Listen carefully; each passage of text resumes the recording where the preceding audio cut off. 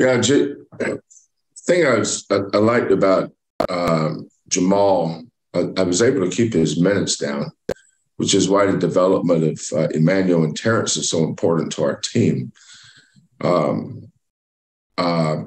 Jamal's a lot better at 30, 31 minutes than he is at 37, 38 because he's our point of attack on defense. And, we depend on his ball pressure a lot. I've got to find a way to get Marcus's minutes down. But again, I don't want to keep harping on this, but the development of Emmanuel and Terrence helps us to keep everybody fresh at the end of games. One of the reasons why Jamal was so good is we made a conscious effort to substitute him during timeouts. So I think there's 12:39 on the clock. If you went back and look at the film, we took him out and let him rest through the timeout and put him in after that. Was it the UCF or Cincinnati game where he got in foul trouble? Was that might have been UCF? He got in foul trouble, and that helped limit his minutes, but he was really good. I told him I was going to try to hold him out to the under 3, but Terrence and Emmanuel were doing a good job, so we were able to hold him out even longer. But he's our point of attack on defense, and he's had 2 really good games. Now the key is be consistent.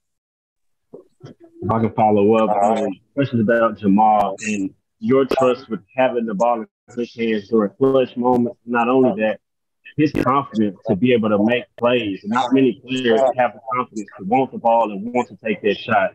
Kind of speak on both things about that as far as Jamal.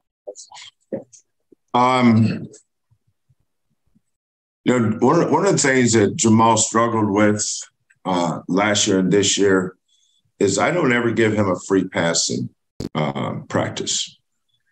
The better Jamal practices, the better he plays in games. That includes game day shoot-around. That includes the day before the game.